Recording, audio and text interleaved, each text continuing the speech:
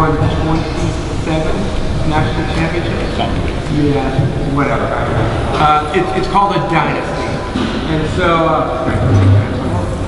so Jack's here to just give us a little talk about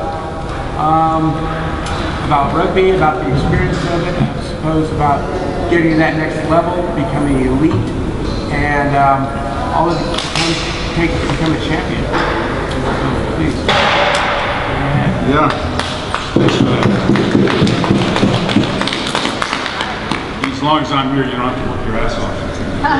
Oh, it's coming this afternoon. Let your food digest, huh? So maybe just say a couple words and then take some questions. So you've got to think about a question that you might have. You guys come in? You mind? Yeah, come on in, guys. Rally around here. Yeah, a little bit. Appreciate it. There's always, in my huddle, there's always some dude in the back, you know, I'm used to it. So, so the theme is next level. Yeah, right. Next level. Next level. Next level. So that to me means human performance. That's my. I got a couple of things that I may. I'm a bit of a, I guess, an expert. I don't know. Hard to call yourself something like that, I suppose. But I basically know fuck all about a lot of stuff. Nothing, zero, and then I actually know quite a bit about a handful of things, and one of them is human performance. So if you were my neighbor and we were just shooting the breeze about your objectives around sport and what you want to get done, I think that we'd end up talking about human performance at some point. I'd ask you how you're sleeping. Are you sleeping well? The science around sleeping is overwhelming at this point. It's not about anything other than having the discipline to do everything we can to sleep well. I hate when science does this to me, but you know, if I'm coaching one team as an expert in my sport, and there's an identical team we're competing against, and they don't even have a coach, but they sleep 8 hours in a cool, dark, clean, safe place, they're probably going to outperform us. All the science says they'll beat our ass. Their mental agility will just be better, their recall will be better, their ability to mentally play will be better. They'll have more energy, but it won't necessarily just be that. It'll be really how acute their focus is and their determination. So I would encourage you to sleep.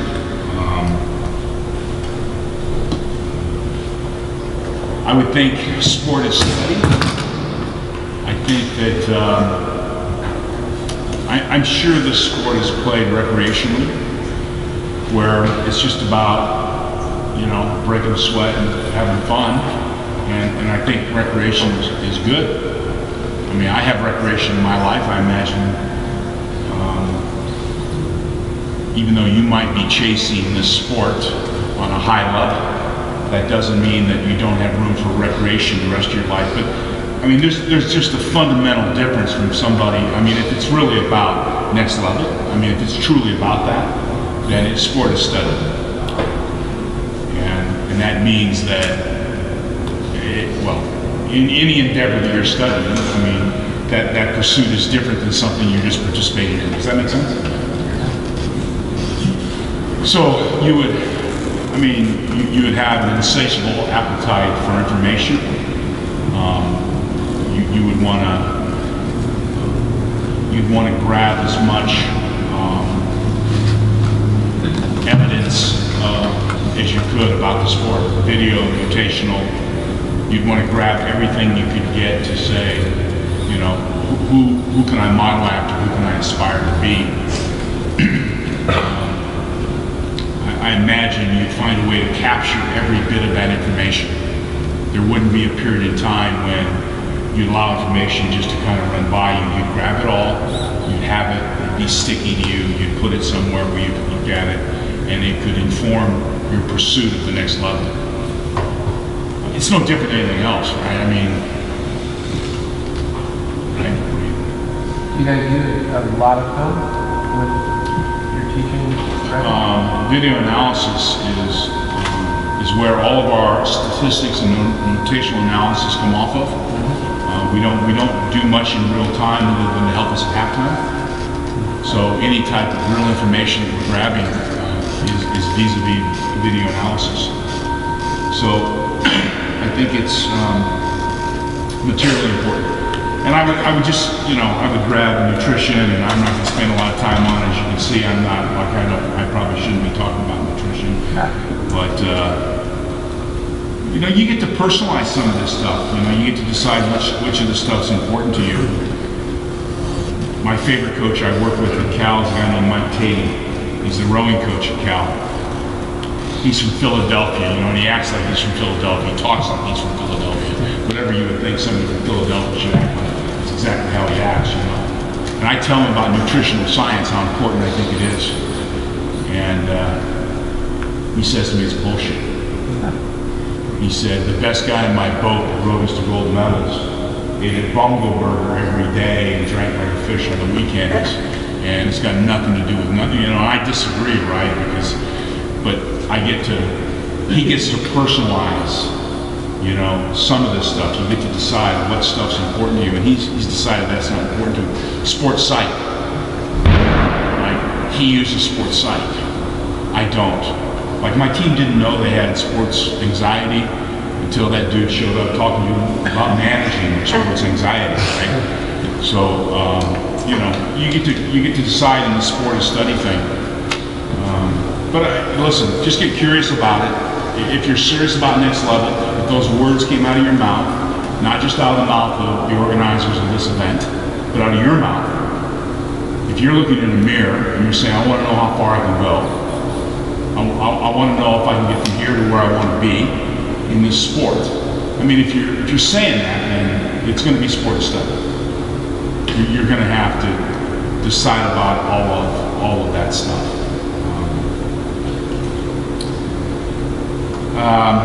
And what else? Okay. Yeah. So when Steve and I played in USA, 20-something years ago, right? Roughly? I mean, we didn't do a lot of fun. We didn't have a sports site. No one told us what we should do.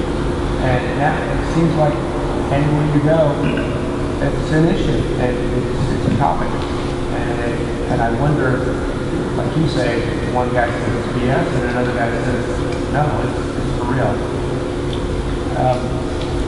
Please tell us, is it for real? I think it is. But no, of course it is. I mean, listen, there's a baseline, right? I mean, video analysis is just that. I mean, it's a capture of what just happened. It's evidence-based. I mean, if you're looking to have a story, well, then you don't need the video. If you're looking to have evidence, you need the video. And you need the real statistics that come off video. Now, once you get deeper into the field of sports science, then you get to customize it. But there's no customizing video analysis or notational analysis. It is what happened. I mean, the second bucket I just want to briefly talk about is, I've coached national teams for a pretty long time in my life, and in the theme of next level, I developed an acronym at one point as I talked to players that wanted to play in the national team. And the acronym was Identify, Commit, and Develop, ICD. So, you got to identify people that have a chance, right? This is about people that are truly ascending, people that they're getting better because they're coachable, because, maybe it's a mix of their athleticism and their skill base and how quickly they're learning, right? But people that are ascending, you have to identify them. And you have to weed them from people that aren't ascending in the sport, that are just participants. They're not going to be elite players. And again, I mean, shit, there's room for everybody, right? But at some point, if the theme is next level, let's let's stay authentic to that. And then commit. And I mean, and I don't know what commit means to you, how you use that word in your lives, but it's probably like you got to go home to the people you love and say, I'm going to chase this thing. You're probably going to have to tell the people in your life that that things are going to change a little bit. That I'm going to have to do things that I haven't done in the past in order to chase this thing for a while. That journey, whether you make it or not, is actually a very rich thing. You know, and obviously, what are you going to do? You're going to make yourself do a lot of stuff that you've never done before, right? You're going to make yourself do things. That's part of that commitment. You're not going to allow yourself to do things you really want to do, right? That's all part of that same discipline, right? I mean, there's nothing that fun about it, to tell you the truth. It's just some kind of weird endeavor that people do, whether they're trying to get to the top of mountains, or whether they're trying to get on national teams, or whether they're, you know, trying to be internationals, or whatever their goal is, right? I mean, it doesn't come easy. Right? It comes with, you know, a lot of sacrifice. And I imagine there'll be a curriculum. You know, I imagine there's a curriculum for you to follow. Like, cool for you, right? You're showing up at this thing. That's an example, right?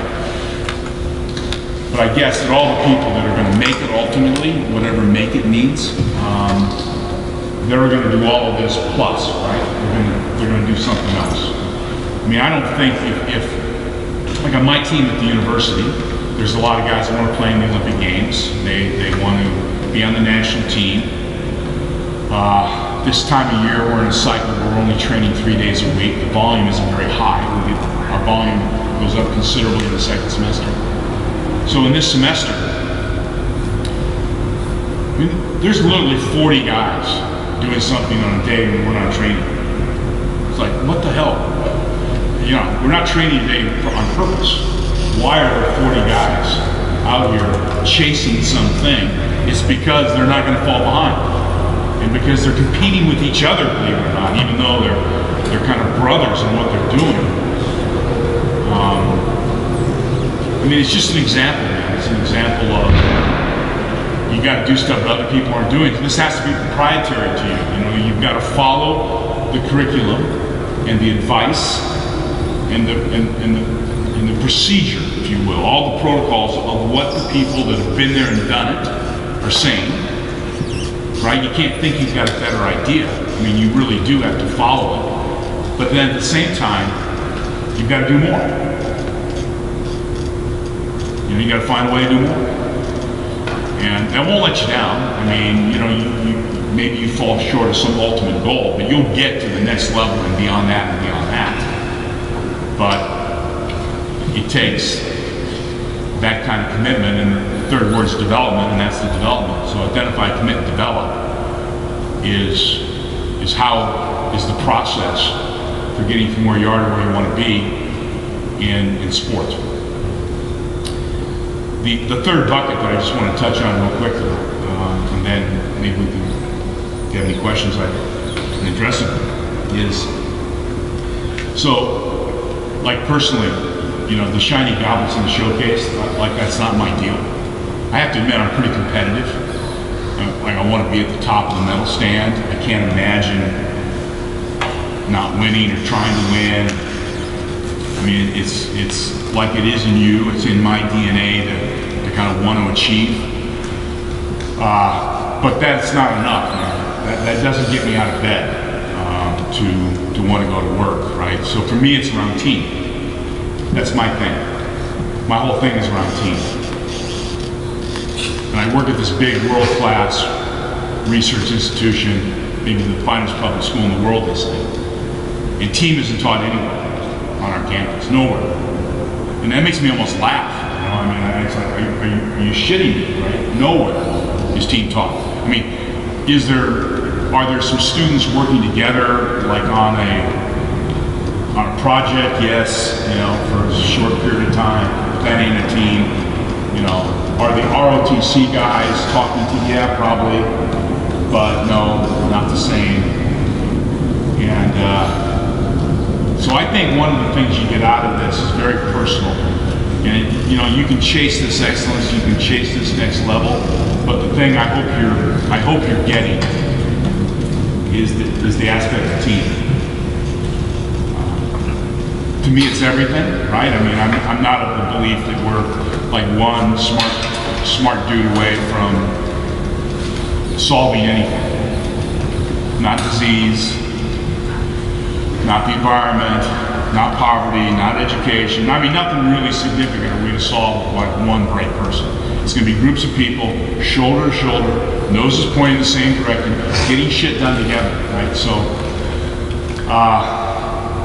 I happen to think that what I'm doing personally in team is valuable because of that. And I think what's happening here is valuable because of that.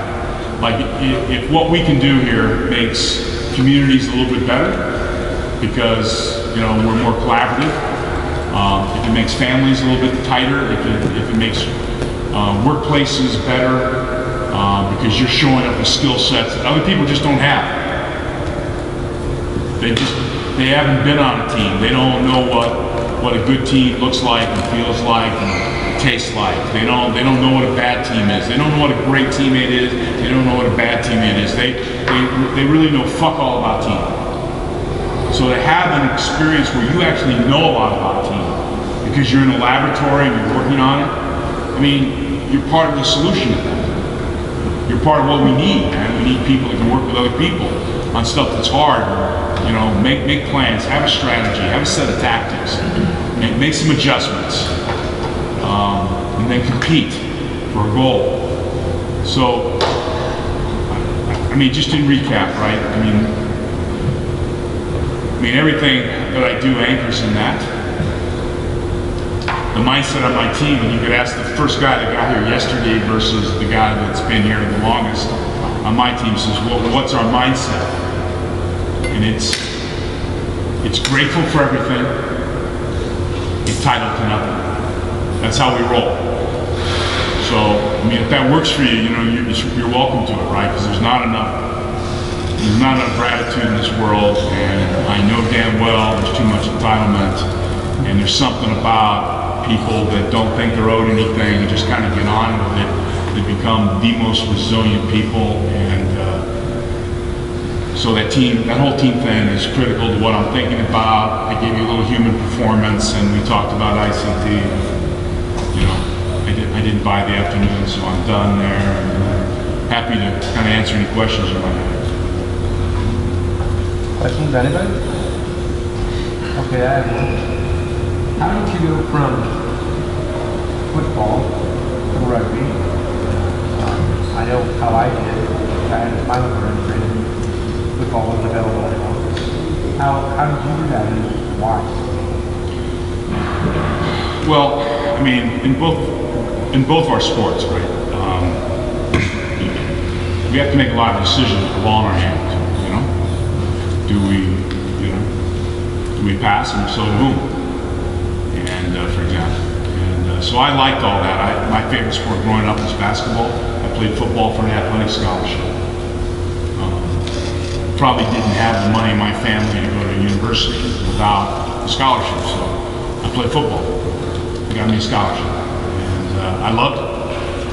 But somebody taps you on the shoulder at Cal, you know, because we've been playing rugby since 1882. Somebody taps you on the shoulder and says, "It's rugby season, man. What do you think?" And I went to my first practice, and it was like basketball, you know. People were passing the ball, moving it around, and try to move the defense around, create some space, and attack the space. And I know what we're doing here instantly. I fell in love with the sport right away and never looked back. I have a question. You spent a lot of time talking about team and the importance of team.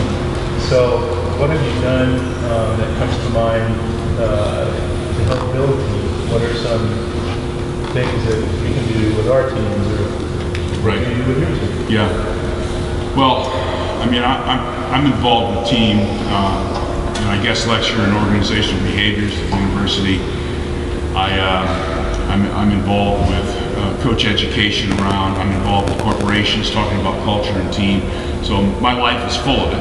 But what we can do together is we can decide what we believe in. We can decide values, right? I mean, ultimately what good teams have is they have beliefs. They decide what they are, and then they fight for them.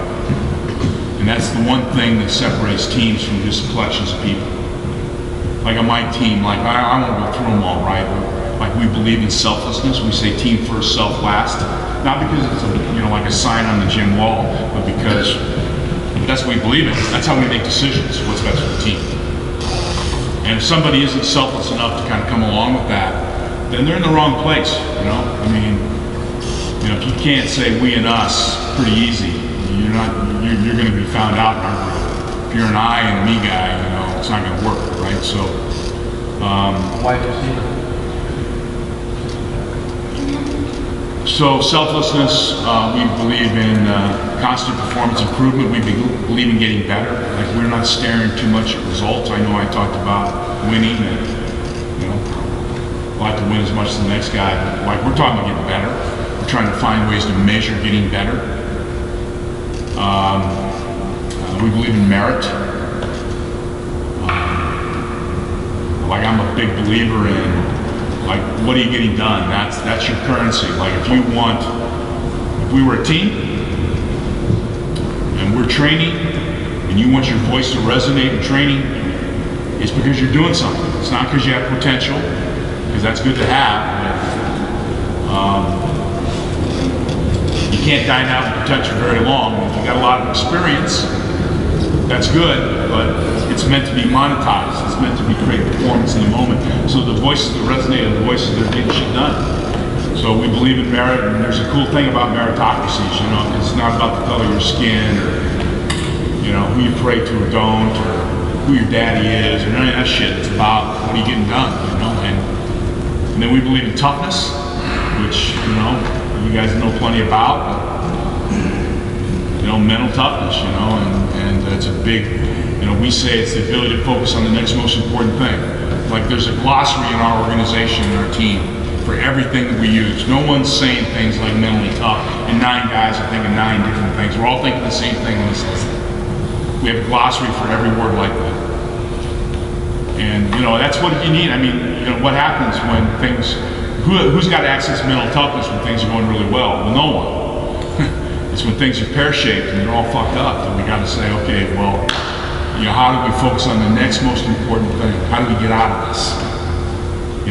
What is the next most important thing? And that's a real discipline, and it's what mentally tough people can do. And then we believe in leadership, and we say leadership very different than other people. We believe it's a skill, it's an ability. The ability to make those around you better and more productive. That's what we say leadership is. Leadership isn't the coach. Leadership isn't the captain. Leadership isn't the star player. Leadership, a lot of times, I mean, it's awkward if the coach and the star player and the most experienced people can't provide any leadership. That's going to be awkward. But they should be competent leaders. But we want to open up leadership to the whole organization. We want to make sure everybody can contribute to the middle. And on our team, it's a requirement. Like if you're not willing to contribute some leadership to the middle, and that doesn't mean you always have a better idea, right? It just means that you're trying to make those around you better and more productive. Say something, do something, get out in front when it's hard to be in front, push others in front when it's easy to be in front. Tell someone. You promote that philosophy 100% every day. to all your players. Every day. Talk about it, say it, write it, fence post it, right? I mean, apparently, I never built a fence myself. Apparently you dig a hole and you walk, you can dig another hole and you dig another hole. And, so you say it every day and you find a way to measure it. When we see a video and we see somebody doing something selfless or somebody doing something mentally tough, we celebrate the hell out of it. Make it a big deal. In training and competitions, wherever it is. I mean, we're into all those things. And here's the important thing is that we process all of our human transactions, all of our team transactions through those. So we're always making value-based decisions based on that. It's just not a rap. I mean, it's like we're living that stuff. That's what teams do. And you can see where, you're in that thing for a while. You'd be different. You're different. You're different when you leave that thing and you're more valuable. I don't know how you hire people out of Cal. Why would you hire those people? It's all cognitive stuff, right? But that ain't gonna do anything. You know what non-cognitive stuff is. you know the grit that it takes every day to freaking get up and get going. Right? That's the stuff, man. I'm trying to bottle that stuff.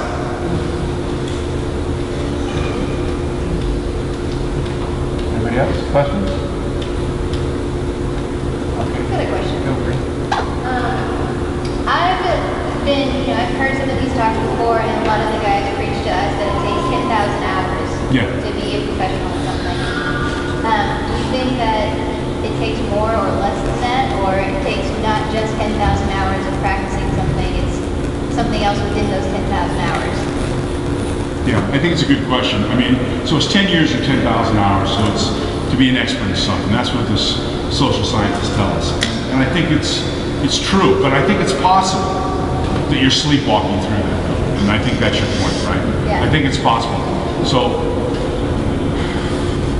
I mean, I see people all the time that have been on teams for 7, 8 years. So they should be approaching some level of mastery, right? They should be approaching this thing, but yet they haven't really been paying attention. You know, they haven't been super curious to the whole thing. So if you're not like, you know, if you're not into this, that's why I started with sport as study. I mean, if you're not going to cross that threshold to say, yeah, I got a journal, I'm paying attention, I'm referring back to what I learned and know, and I mean, if you're not really fully engaged in sport as study, then there's a chance that years are going by and you're at the participant level, and you're not going to get to be 10 years and now I'm an expert in that, right? You're an expert if you're given everything, full measure, right? I think that's what they're talking about.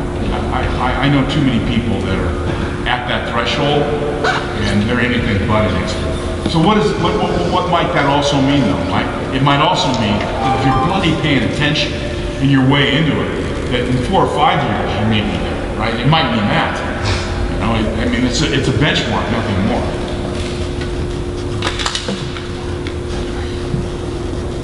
I have a question. There's no professional rugby, right, in the United States, or there is?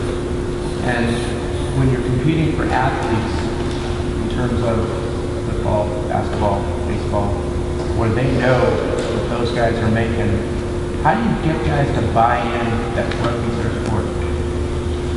Well, I don't know that you do, right? I mean, I don't know that you do. I mean, I think that there is some percentile of people. I mean, if you can make NFL money, forget about the risks. I mean, we're talking about generational wealth. We're talking about taking care of your kids' kids, right? That's what we're talking about, right? You're probably going to do it. Right? You're probably going to do that. And that's the same in all of our professional sports. But I mean, those people are almost outliers. I mean, there's just so many extraordinary athletes, that with work in a given sport can be really good at it. And they're gonna, you know, they're on a different path. They're not gonna be, you know, I mean, we have guys, our players go to Europe and they play professionally in Europe. Or maybe they get a contract with the USOC. You know, it's professional, but it's not gonna be generational wealth, right? It's, you know, like we have a star player right now playing for the Cardiff Blues in Wales. And he's a star. I don't know, he makes a couple few $100,000 per quid, right? So it's maybe it's 400 grand. A lot of money, but it's not like NFL money, not NBA money. I mean, a bad shortstop in Major League Baseball is making like $5 million. You know? He bats 220 and won't sign an autograph. So, I mean, it's crazy what we've done in professional sports. So those guys are going to do what they're going to do, but there's still plenty of really good athletes out there to build teams. I think there can be a richness through sacrifice and through trying to, you know, do something that's almost unattainable. And I think we've been able to package that and kind of ingrain it in the culture of the program, so that we feel like we're playing for something bigger than ourselves, is the answer to the question. And I think that matters to some people. I think it matters to even a generation that gets slagged off all the time, you know, as millennials or whatever. And that's not I don't believe that. I believe that everyone's kind of looking to be a part of something bigger than themselves.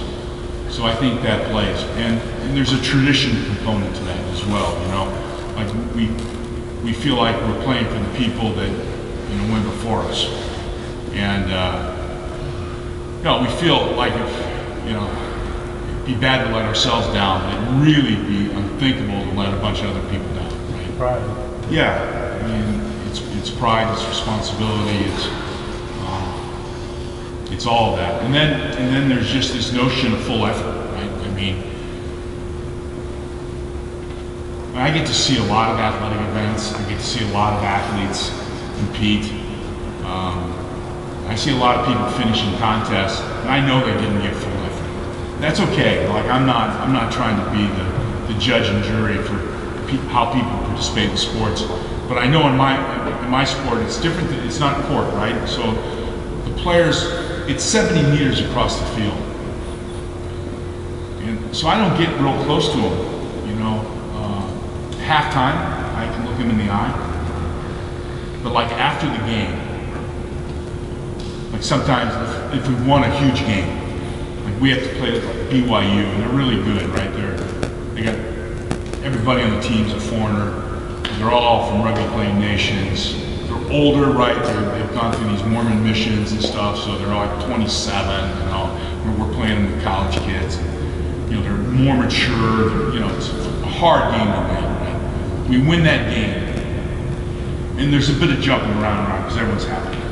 But when I get close to the players, and I look them in their face, right? I mean, it's heavy, right? Their faces are like shallow, right? They have dark circles under their eyes.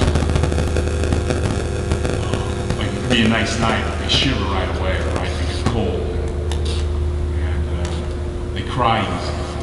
Not because they think it's cool to cry. It's not cool to cry for them. But they don't have any defenses at that point. No defenses. They've given everything they have, and now they're there naked almost, right? That kind of effort gets you a lot of things, and it's seldom. You seldom see it. What you see is talent. There's a lot of talent. Talent will beat effort a lot of times, but not every time. And I'd like to have both, but I'll take effort every time, mixed with some tradition. You said two things: play for something bigger than yourself and give full measure. I think that's the secret to this.